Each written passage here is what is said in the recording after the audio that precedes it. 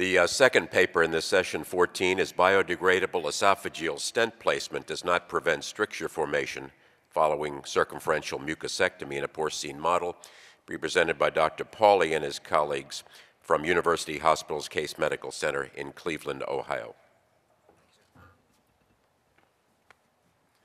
Well, good morning. Thank you very much for the ability to present what is part of our ongoing research into the prevention of strictures following esophageal mucosal resection. In this case, we're going to talk about the use of biodegradable stents in a porcine model.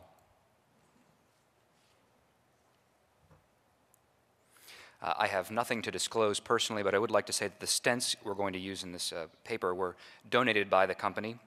They had no influence over the design, and as you'll see from the negative result, I don't think it affects our results.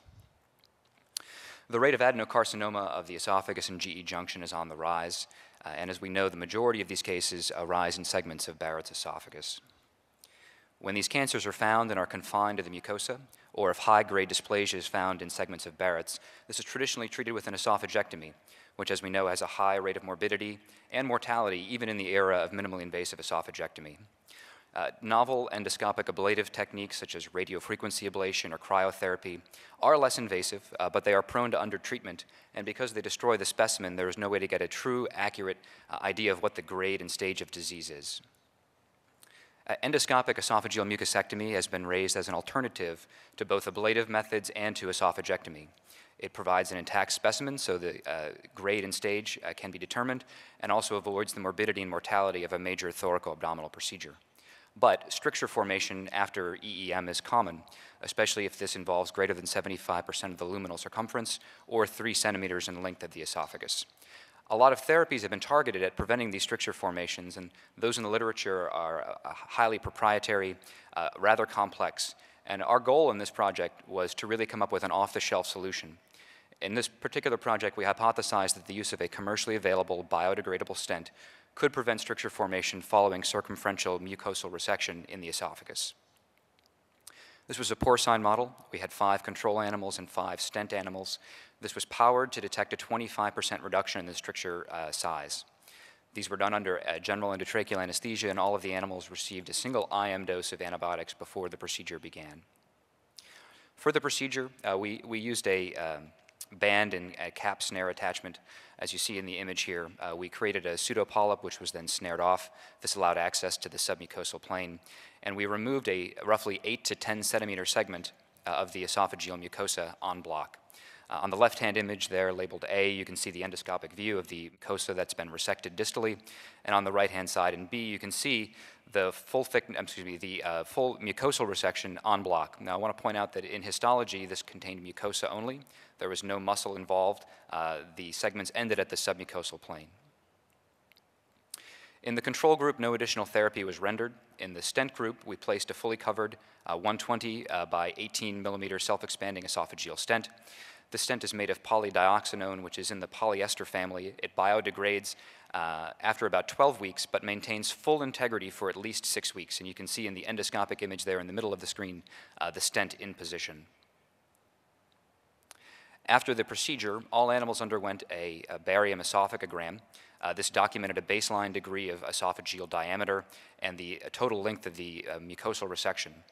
They then underwent a repeat esophagogram every week to determine the diameter of the stricture where we removed the mucosa, to determine how much the proximal esophagus had dilated, and also determine the length of the strictured segment. We set an endpoint of an 80% stricture in animals that were unable to maintain weight despite liquid dietary supplementation as our endpoint for euthanasia in the study. In the control group, you can see that the animals rapidly developed an esophageal stricture. In the inset images, you can see the baseline esophagogram at week 0 with the endoscopic image, and progressing toward the screen right, you see week 1 and week 2. In the week 2 images, you can see a very pinpoint endoscopic image of a stricture and a high-grade fluoroscopic stricture with proximal esophageal dilation. None of the control animals survived beyond the 3rd week of the study. In the stent group, we saw a very different pattern of stricture formation. For the first 6 weeks, it was a very low-grade stricture, only about 46%.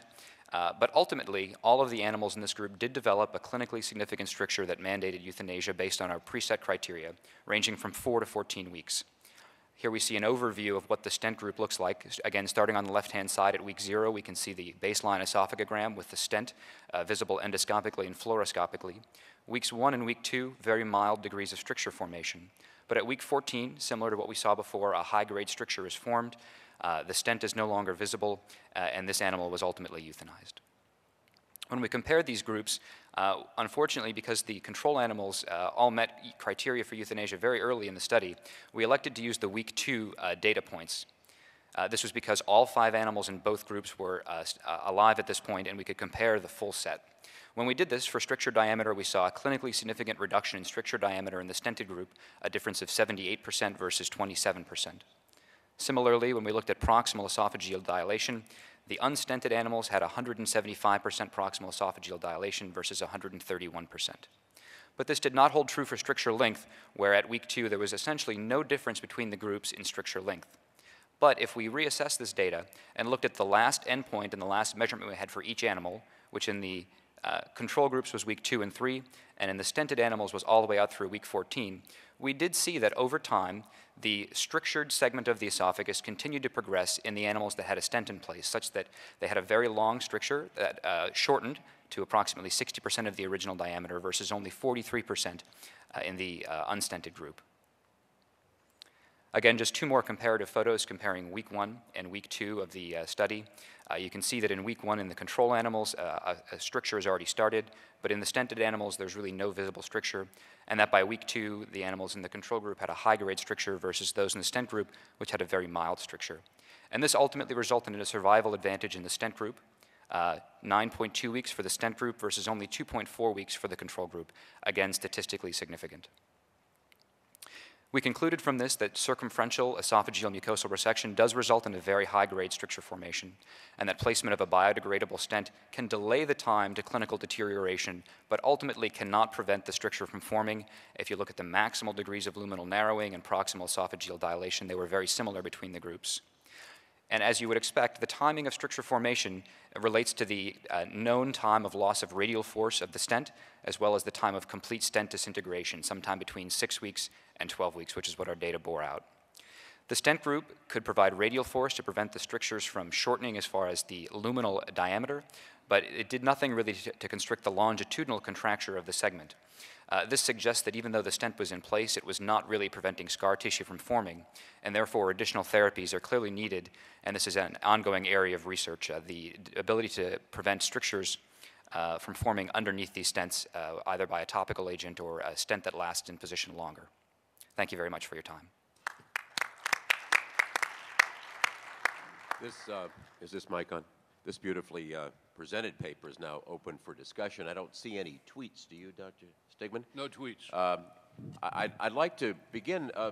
This is obviously, it might be interesting if these stents could be removed and replaced, because maybe it's the time force that we're talking about. Is there any possibility of having replacement of the stent? So they do begin to be integrated after several weeks, so removal would be difficult, but certainly replacing a second stent at a different time period, perhaps 6 weeks, would certainly be possible. We've also discussed the possibility of making a stent that has a longer half-life in situ, such that one stent would last a longer period of time. Questions? Yes, questions at the mic right here. Hi, Sharon Bachman from Columbia, Missouri. First question, how do you get a pig to swallow barium? So they were done under general anesthesia. We basically injected through an NG tube higher up, so we sort of a forced swallow, if you will. Okay, so it was under anesthesia. It was, yes. I can't see them sitting still otherwise. No, correct. On a more serious note, do you think that the inflammatory response of using an absorbable stent played any role in the occurrence of strictures after this, or as the stent disintegrated? It's entirely possible. On the histology, which is data that I did not present here, the number of inflammatory cells between both groups in the final histopathologic specimen were not statistically significantly different between the two groups. There was an inflammatory response and ulcer formation in both groups, but there did not appear to be a difference in the quantity or types of cells in both. Can I ask you to go back to the very beginning, because I'm going to assume that you hypothesized that if you could keep that esophageal lumen open until it were completely re-epithelialized, until the mucosa grew back, that you would end up with a non-strictured situation. Am I right on that? That was part of the assumption, yes, sir. Now, what I found was conspicuously absent from your presentation was the percentage of mucosal growback, perhaps the subject of another study. But did you look at that? And right along the last question, did the stent help or hinder mucosal repopulation? So we did look at that in the histology data, which I did not present here. In the stented groups, there was just a rather small amount of reepithelialization. Again, not enough to compare between the two groups. That was not the primary endpoint of the study.